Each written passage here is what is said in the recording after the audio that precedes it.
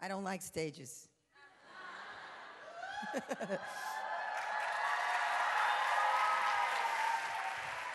So how are you all this morning? You good? So what I'm most excited about today is that I actually chose to come here.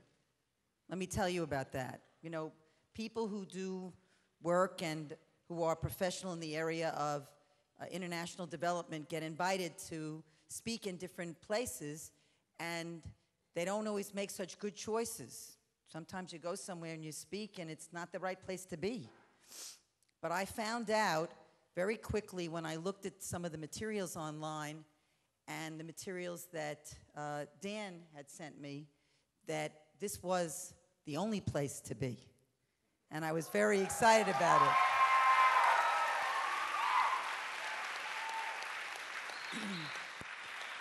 So, you know, sometimes when you go to speak, you have to drive yourself or take a train or fly, right? I'm just coming back from California. I came home around 1 o'clock in the morning, and then this morning I had the great fortune of being picked up at 7 o'clock this morning in New Jersey. Yes, I live in New Jersey. And Dan and his wife, Anna, picked me up early this morning and drove me here, which I might have just driven myself. I'm meeting a friend who lives a few minutes from here. But the best part of my day is going to turn out to be this drive. And the reason for that is because I really found out about what you're doing here. It wasn't really online, and it wasn't in the materials. It was really from Dan and Anna telling me about their life in this organization, okay? Your organization is very special. You're looking at all the materials, you look at the brochure, you look at your website. That's not the story. The story is what you tell us. It's what you experience. And so for the hour and a half that I was in the car, I asked them a lot of questions, and we engaged in a discussion about a lot of topics. And what was really wonderful was at the end of it, I felt like I made the right choice to be here because I'm going to get to learn more, and it's going to help me in my work. So everything I do is about being open to learning. And that's why you are here this week, right? You're here to learn about the world. So let me just tell you a little bit about how I came to do the work I do. I'm a teacher, and I'm a pediatrician. Anyone know what a pediatrician is? Is that the person who sticks you in the arm 50 million times in your lifetime? So for 31 years, I've been a doctor, and I've taken care of children. And somewhere along the line, while I was taking care of American children, I discovered children around the world. I started traveling, and first I took care of lots of children who were adopted. Did you know that thousands of children get adopted from different countries all over the world into families in Ireland, France, Germany, United States, Canada? And those children have the benefit of a permanent home after they lost their family. But as I became more involved with helping families to adopt children who needed families, I realized that there were millions of orphans all over the world who will never have a permanent family. In fact, the data from UNICEF is 153 million orphans. That's a tiny amount compared to what the real story is. There are 2.2 billion children in the world, and likely half of those children live in poverty. And at some point in their lives, they're orphaned, either lost both parents or one, and have no food, shelter, education, or access to medical care. And what I believe is that my destiny was to help take care of those children. Now, some people would say that seems to be a big task. I don't want to get involved with that. That's too big for me. Dan was asking me, like, how do you decide what to do? And sometimes when someone tells you that you have a really big task, you might say, that's too big for me. And you might walk away. I believe that the bigger the problem you tell me about, the more I want to do something about it. Make it really big, and I'll do it. I don't run away from big things, and I want to share with you why. Because you can make a difference. Even if the problem is ridiculously big, all you need to do is do something tiny. And what you're doing here this week is learning about how to do something tiny. Because that little something that you do out in the world will make a difference. So don't ever let any big problem make you uncomfortable. So that could go for everyday life. Someone could tell you that you have to read a book in a week, and the book is 300 pages, and you might get nauseous and want to race to the and barf. But there's nothing you can't do. You just have to break it up into pieces, and you have to have a different perspective. Now, what I learned today from Dan and Anna was a lot about this organization's beginnings. I learned about Pastor Park, his daughter. I learned about the mission and vision of the organization. And this organization that you're part of now has a huge vision, a tiny mission to make a change in the world, but a huge vision is about how to do that. And so there's thousands of you. You're here 1 week, but there's camps all over the world. And each one of those camps is pretty much doing the same thing that you're doing. And actually, we have a lot in common. Let me tell you what we have in common. Dan told me that Pastor Park has been very focused on people's sadness and depression. That he discovered a long time ago that many youth were lonely and isolated and didn't have connection to one another. And many of them ended up taking their own lives. Do you all know about that? It's pretty horrible, pretty tragic, a big problem, huge. And even though I'm used to huge problems and I'm used to hearing sad things, I was very sad this morning in the car. No child should ever be sad or afraid or fearful. And no child should ever feel so low and so blue that they wouldn't want to live. So you're part of an amazing mission and vision here in this organization, and that's exactly the same for us. Worldwide Orphans is about helping orphans feel good about their lives. Let me tell you a little bit about what the life of an orphan is. I want everyone to close their eyes. No cheating. He's doing a good job. Come on.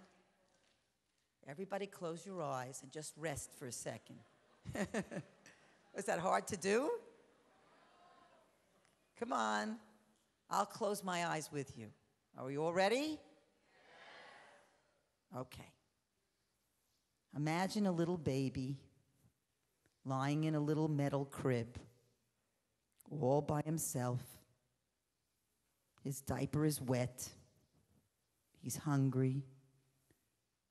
His belly feels very empty. No one is touching him. Someone comes along and rolls up a little towel and puts it under his head and takes a bottle and snips the nipple and then lies the bottle on the towel and pushes it in his face. No one's holding him. No one's talking to him.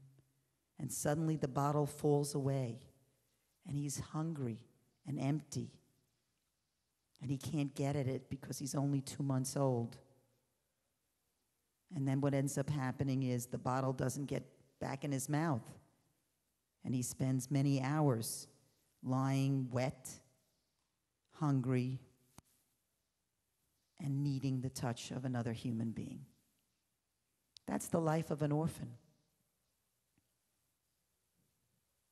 Open your eyes. I don't think I can still, even now, myself, having seen children live like that, even grasp how that feels. Then the child grows up in an orphanage, playing with other children to some extent, but not having access to education, no access to medical care, having many infections, maybe even growing up with HIV, being hospitalized, and not having the love and touch of adults. And then that child has to sort of deal with going out into the real world without any instruction for life skills. Kids like that end up in the street. They end up involved with criminality. They're depressed. And they have nobody to help guide them. And that's the work that you're all engaged in indirectly. Your world is the world outside of you. It's the global world. And that's what my organization does. We reach children so that they are fed by somebody. We reach children so they can play, so they can dance. What a beautiful way for me to start out with you today, to see you dancing. And then what happened? Did I know that you were going to be dancing this morning? I really had no idea you were going to be dancing. I should have known. But then I show you a film, and what was in the film? Dancing. It's what we believe is at the heart of what makes people happy, is singing, dancing, acting, painting, drawing, writing. If I go a day without writing, I'm miserable. I have to write my blog because I need to be in touch with how I feel so I can do good work. So the heart of good work in the world is about your expression of your feelings and thoughts and your sharing of those feelings and thoughts with someone else. And that can be played out in sport or in art.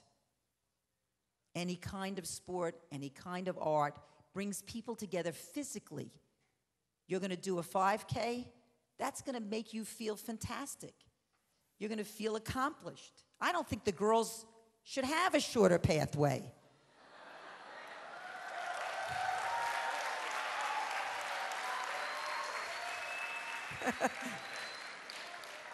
I think that's discrimination. I think the girls should run longer and harder.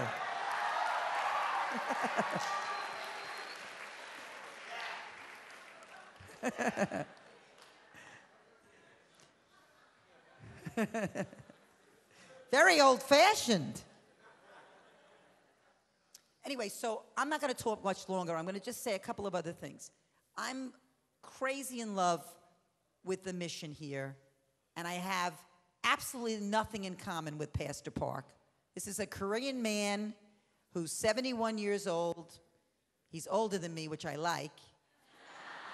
I like to meet anyone who's older than me. And he's Korean and he's Christian. I'm a nice Jewish girl from Long Island. And he probably has the same thoughts and ideas that I have, but we're so different, right? That in it itself is the message I want to drive home to you. We need to be about what we find similar with one another, and yet to appreciate what's so different about each of us. I mean, that's really that's my reason to be alive, is to discover how more open I can be to things I might not like, to be more receptive to things I might fear. I want to meet people always who come from a very different world than me so that they can teach me to be better. I want to be more good. I want to be better. And the only way to do that is for someone to challenge me, to show me that there are other ways to do things. Now, it sounds lovely and lofty. It's the hardest thing for humans to listen. We don't get along well with one another. Divorce in Korea actually is 70%. Same in Quebec, by the way. They even have divorce mediators working for the government in Montreal because there's so much divorce and they're concerned about making sure that the children are cared for properly. So they have them working for the government.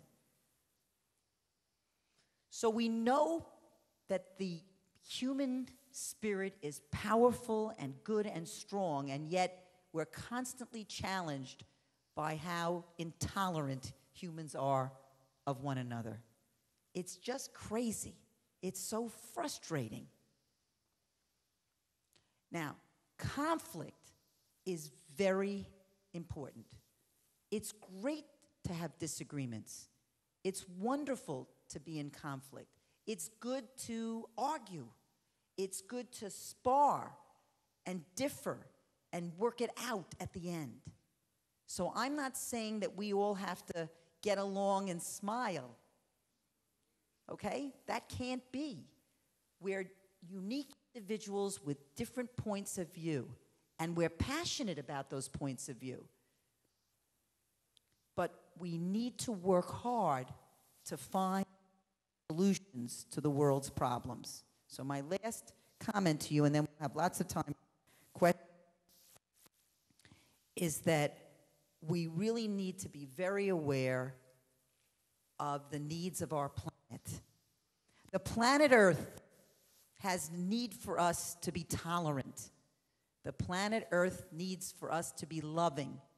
And the planet Earth needs for us to solve a lot of important problems that are both human and not human. We need to take care of animals, plants, mountains, polar ice caps. We have a big job as human beings on this planet Earth. It's our responsibility to take care of ourselves as individuals. I'm going to talk about that for 1 second. Your self-care is key to the solution for the planet Earth.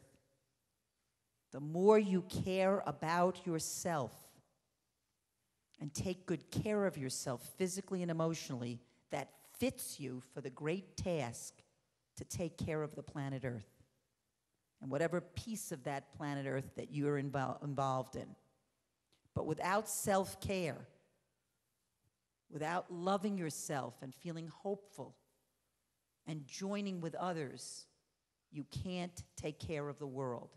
And we alluded to it before when I talked about the sadness and depression of youth around the world and how important it is for us to address that issue, because without helping people come out of isolation and sadness, we can't take care of our planet.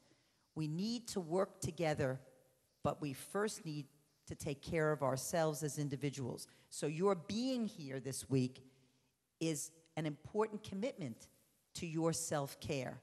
My being here today was about my commitment to myself. I came here to feel your commitment, to feel your self-care and your desire to care for the world. I came here to be fueled like a superhero who loses their strength with hard work. I have to come out and join with organizations like your own and yourselves as individuals to be refueled, to be reminded of how wonderful it is that people care about one another.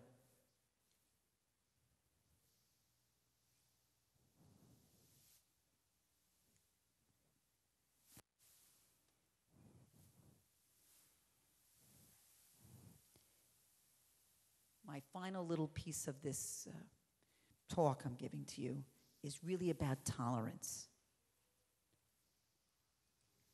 One of the things, great challenges we have in the world is that we're at war. And a lot of the war we end up in is really about not having the ability to tolerate differences. And unless we tolerate differences, no matter how hard that may be for you, we will never be at peace. Peace is about difference. And I stand before you very different than many of you. And you look around the room, you're different from the people standing or sitting around you. And with different viewpoints, and a different facial appearance, and different color of skin, and different backgrounds. But the only way to make it all work is for us to join together and be tolerant and open.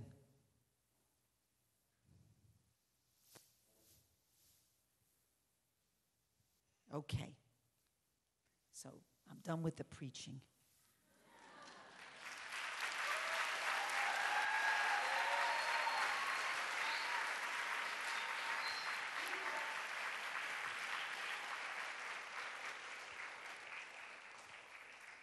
Now I'm going to take lots of questions, okay? Yes. You, Yankee.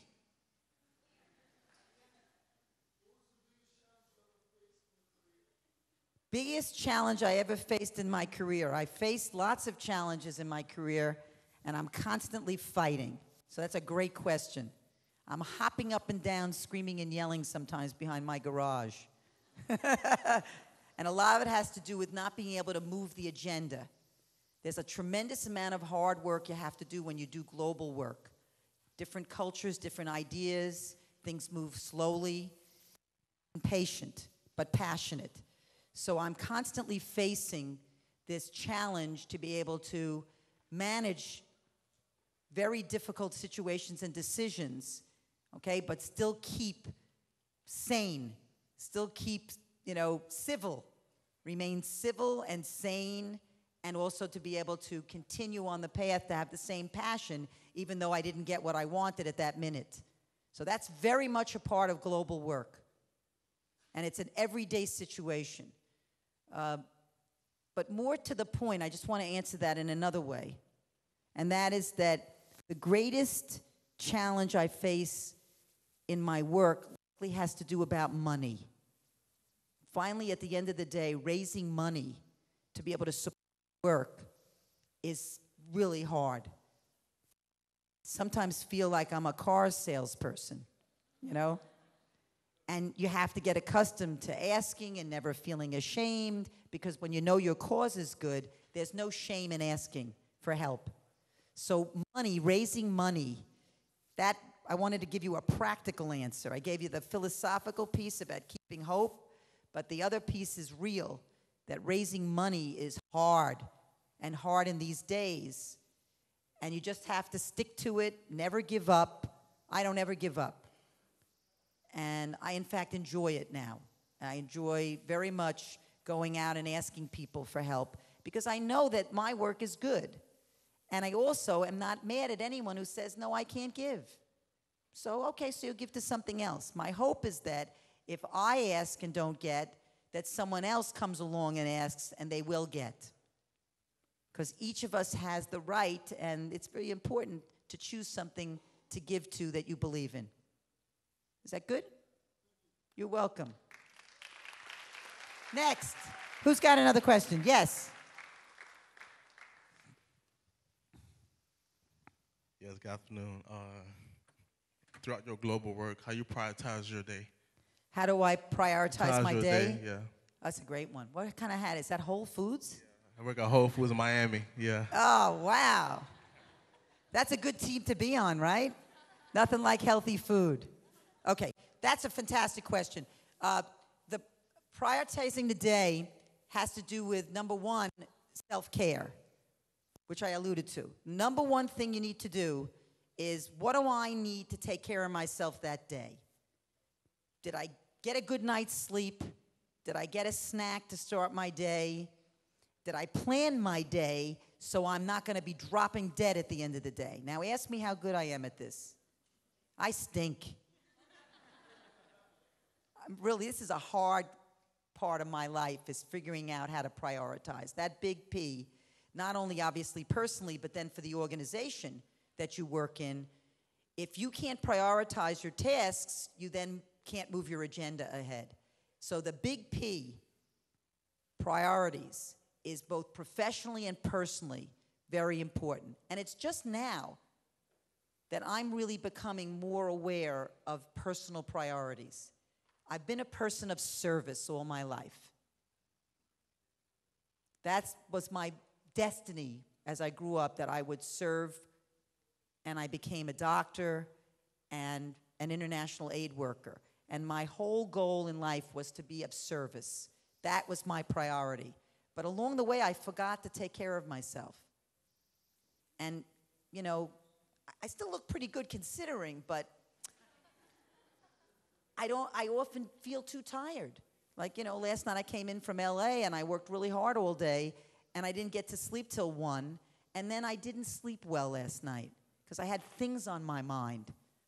So when you sleep, you need to sleep well. And then I got up too early. You know, that kind of thing is really important. So I'm really going to stress that's a gorgeous question, and one that if you're asking now at your young age is going to really be important to you. Ariana Huffington, Huffington Post, she laughs sometimes when she has lunch with very powerful professionals. And whenever somebody brags that they only sleep 2 or 3 hours a night, she says, I'm not doing business with you. You're not the kind of person who I want to work with, because people who don't sleep aren't healthy. They're not strong. They're not taking care of themselves. That's nothing to brag about. So I want to drive that home for you. You need to sleep well. You need to take care of yourself. And that's a priority for your organization as well as for yourself. Yes, you have a question?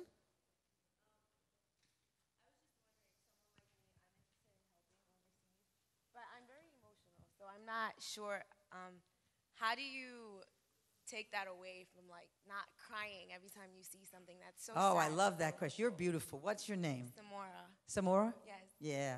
I'm just like you. I was crying. I cried, like, every day. Walked through the door, I'm crying. I was sitting there watching the dances, I'm crying. What's more beautiful than, you know, a host of Asian faces being African?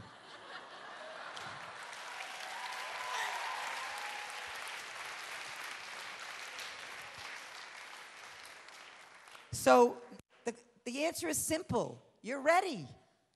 You take your emotions with you. They're an important part of the package. You have to be emotional to do this work. You have to be passionate and emotional, and you have to watch your feelings. And you have to use them to be strong. But emotions are beautiful. And don't forget that. You're set. You're ready to go. Go, girl. Yes.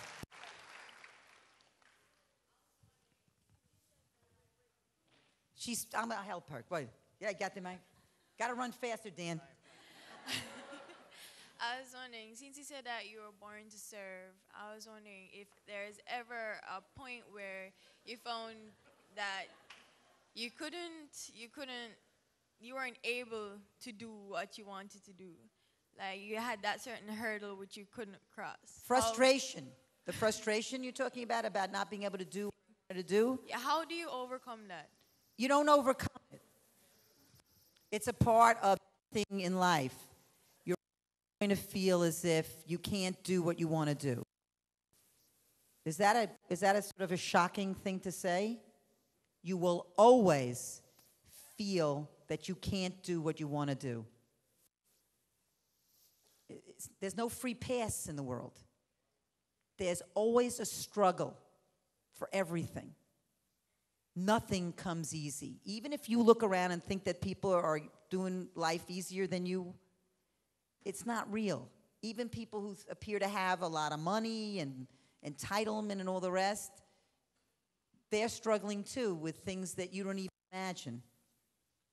So I don't want you to get the feeling that life is just a series of frustrations, but you train yourself to believe and have faith. This is where your Christian faith is so powerful. If you are a person with faith, then you have faith in yourself. And then doesn't matter how frustrating things are because you believe in yourself and the ability to make things happen. And that's how I've lived all my life. And believe me, I live with a lot of frustration. And there are many moments where I feel like I'm not going to be able to do what I want to do. Every time I talk about my foundation and that I want more money and want to do more things, I'm excited about it and I feel passionate, but at the same time, I have the little voices in my head. Will I be able to raise that money? Will I be able to do what I believe? But that's the balance. And the power comes from your faith in yourself. Does that make sense? You have to believe in yourself. Question, yes.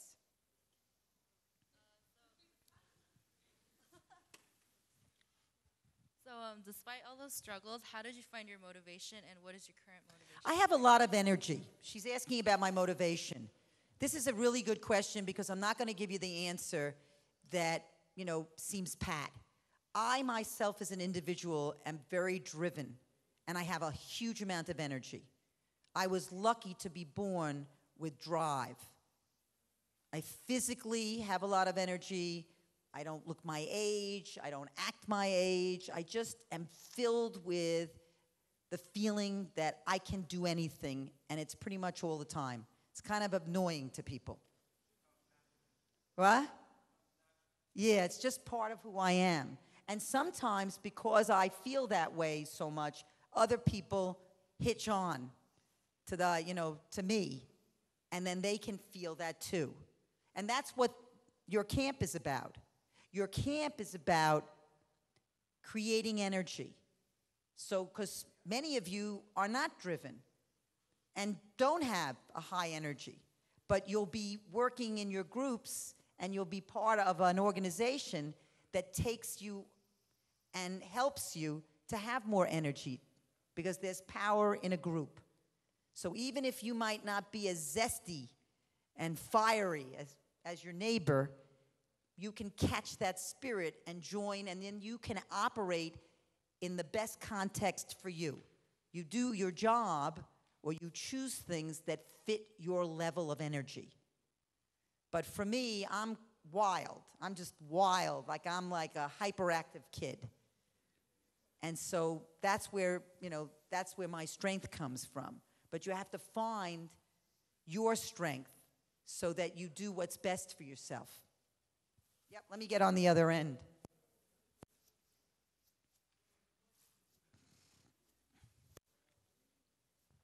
Okay, first you.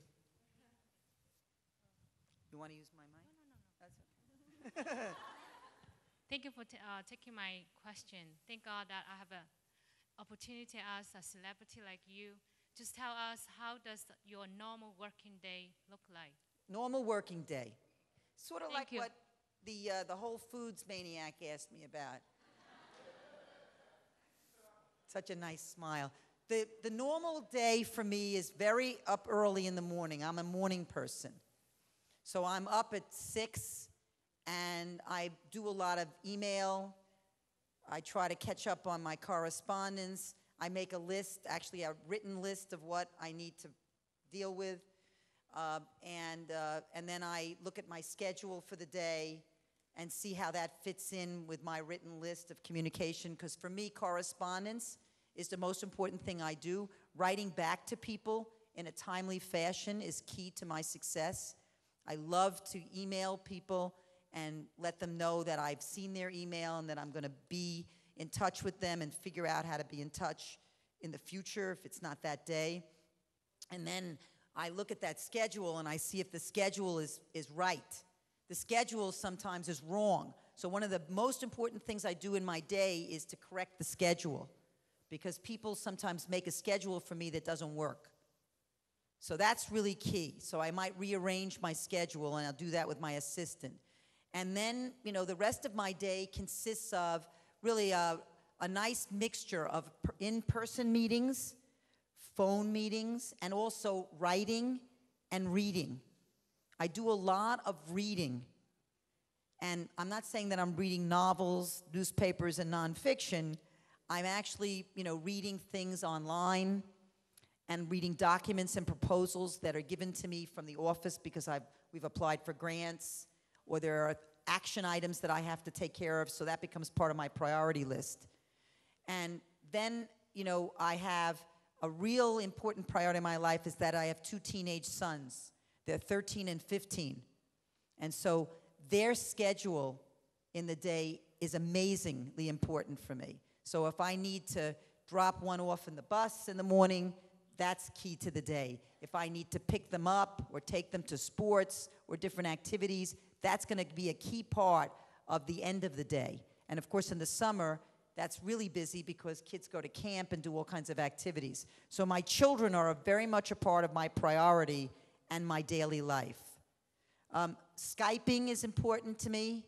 When I was sitting with Anna, Dan's wife, I was making sure that I got my back invitation from someone who I invited to Skype with me for tonight, and I also realized that I needed to change that appointment till 10 o'clock from 9 o'clock.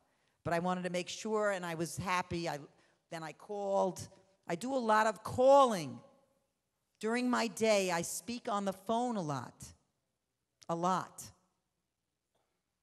I don't leave any conflicting or emotional activities for email or texting. I call people.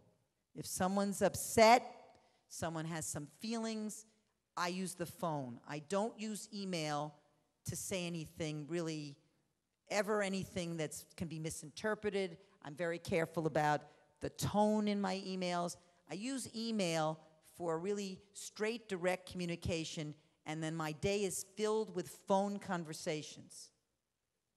And then the end of the day is cooking dinner. I like to cook dinner sometimes, and then do homework with my kids, watch TV with my children. I love to watch Phineas and Ferb. I don't like SpongeBob anymore. I've had it. And movies, sometimes my kids will select movies that they like, and then we can sit and enjoy the movie together because that's part of who they are and what they need. And I like to know what they're thinking about because they're not going to tell me what they're thinking about because they're teenagers. Okay, yes. We're doing good? Hi, my Hi. name is Jessie. First, I wanted to say that I really appreciate what you're doing. Ever since I was little, I've always wanted to kind of do something similar to what you're doing and helping like orphans around the world. At my elementary school, I had a lot of kids that didn't have parents, and at a young age, I was surrounded by that, and I would always look at myself and then look at the other kids and was grateful the fact that I did have parents. And I know that being a teenager, like we do go through a lot of things, but then I always think about kids that have to wake up like alone and hungry and afraid and not knowing what's gonna happen next. So I really appreciate what you're doing, and I really look up to that. I have 2 tiny questions. The first question is, how exactly did you start your organization, really? Like, did you just wake up one day and just thought of like, hey, I should try this?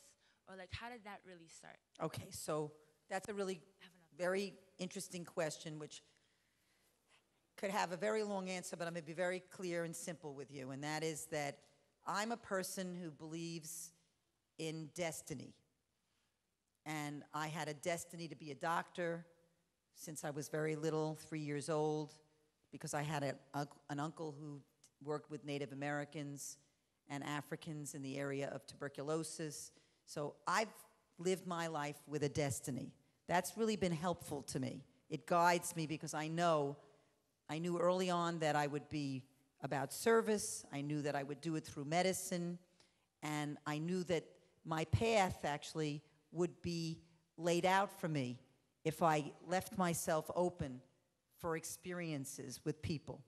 And I enjoy being with people. So for me, the way in which I ended up in the work I'm in is just, it kind of just fell into place because I like so many things.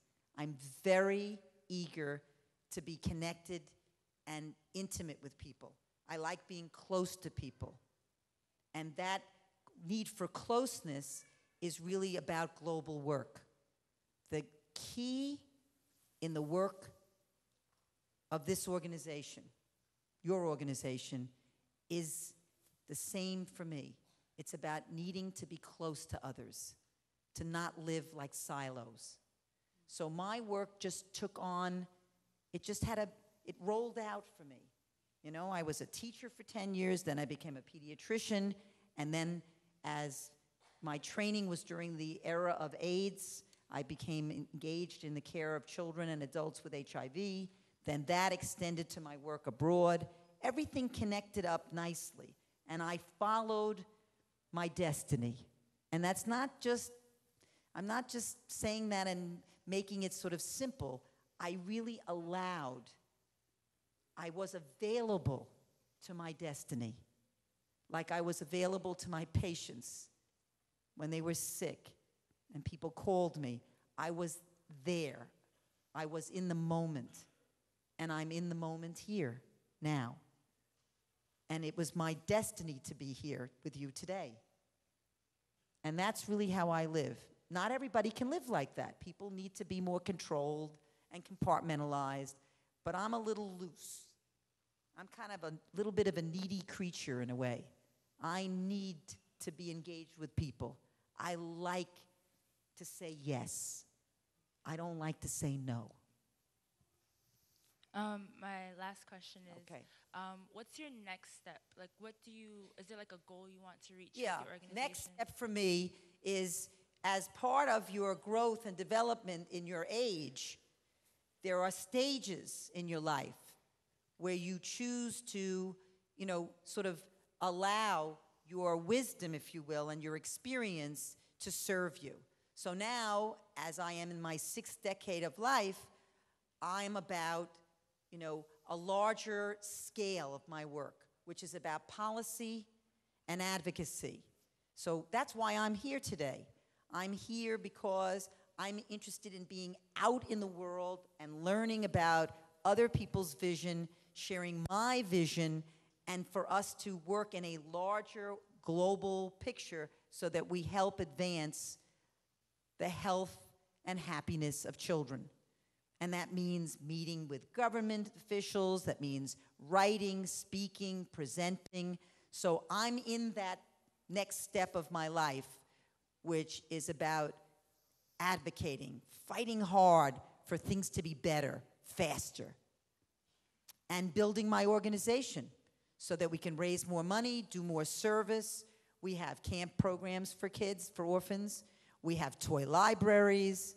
We have recreation and sport programs, art programs, and much more.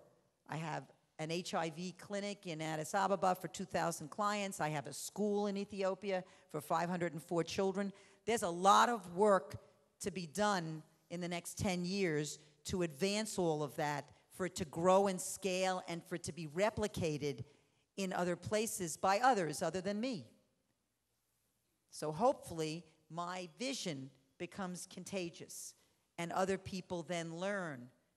Training is part of our organization. We train more people, then more work can be done and more children can receive services and be independent and successful. So my destiny is laid out for me.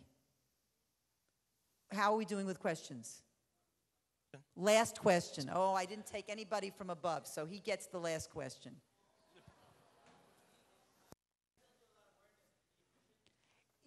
He's asking about my work as a pediatrician.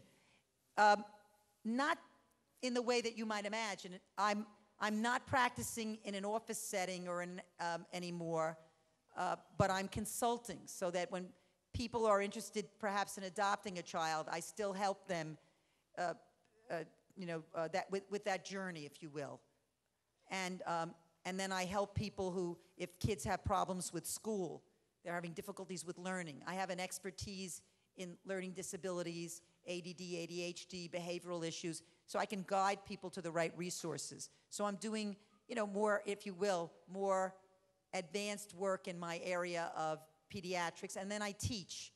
I teach at Cornell, Columbia, and Mount Sinai, and focus on global health. And then I mentor students who are medical students and students of public health by helping them with their research projects, and we place them in our programs abroad. So I'm really continuing the work of pediatrics. I do a lot of research consulting, but I'm not seeing patients. Although last week I had the pleasure of removing 8 stitches from someone's face, which I really enjoyed and have had a lot of experience with in my career. So thanks for inviting me here today. Question, I have been sitting here. I need You're to dying? ask you that question. Okay. Someone's begging me. Okay. What did you want to ask? I'm curious, like, I know you are doing a really awesome thing in the world, and I feel like getting children a home, I think that's not enough for children. I have seen quite a few documentaries about child abuse and other things. Like, do you follow up with the adopt families who are taking the babies for like as an and how they're gonna take care of them, or they're not gonna abuse them anyway? Okay, that's a good question. So he's asking about how we follow up with people who do adopt children. You know, the foundation, Worldwide Orphans, is not engaged in adoption. We're engaged in service to orphans in 5 countries. But in my hat as a pediatrician helping families adopt, we certainly did follow up on families to make sure that children weren't abused. Social workers are engaged with families to prevent abuse. But, you know, abuse of children, neglect of children is really pretty rampant in the world in general. And child protection, which is what you're talking about, is a very important part of aid work. In fact, if you're interested in child protection, it's a lifetime of work. And many people can train. You can get degrees in child protection. And you can go to work for large organizations like UNICEF. And you can help actually develop programs in different countries to provide safe spaces for kids so that they aren't abused, trafficked, and placed in child labor, and all of the bad things that can happen to kids. So that's a nice question to end on, because it shows that you're already identifying a priority for yourself. And I like it very much. So go do it.